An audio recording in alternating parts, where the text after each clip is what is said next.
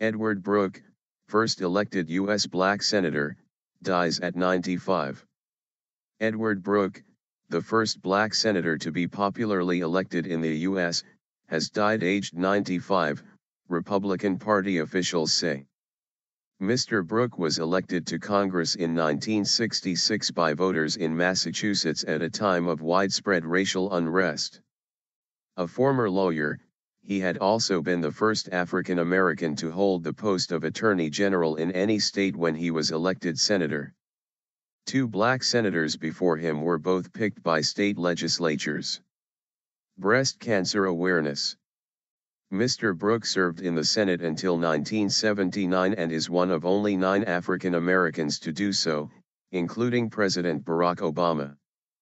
President Obama described him as a man who spent his life breaking barriers and bridging divides across this country, when he awarded Mr. Brooke with the Congressional Gold Medal in 2009. Mr. Brooke built a reputation as a Republican liberal during his time in the Senate. He opposed Republican President Richard Nixon and was the first Republican senator to publicly call for Mr. Nixon's resignation after the Watergate scandal.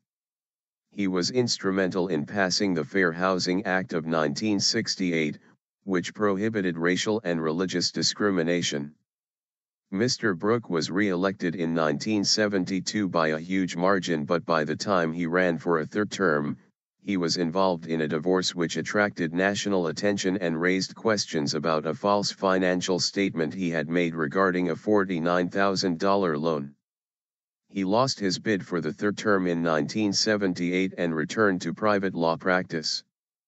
In 2002, Mr. Brooke was diagnosed with breast cancer and became a national leader in raising awareness of the disease in men, which occurs much less frequently than in women.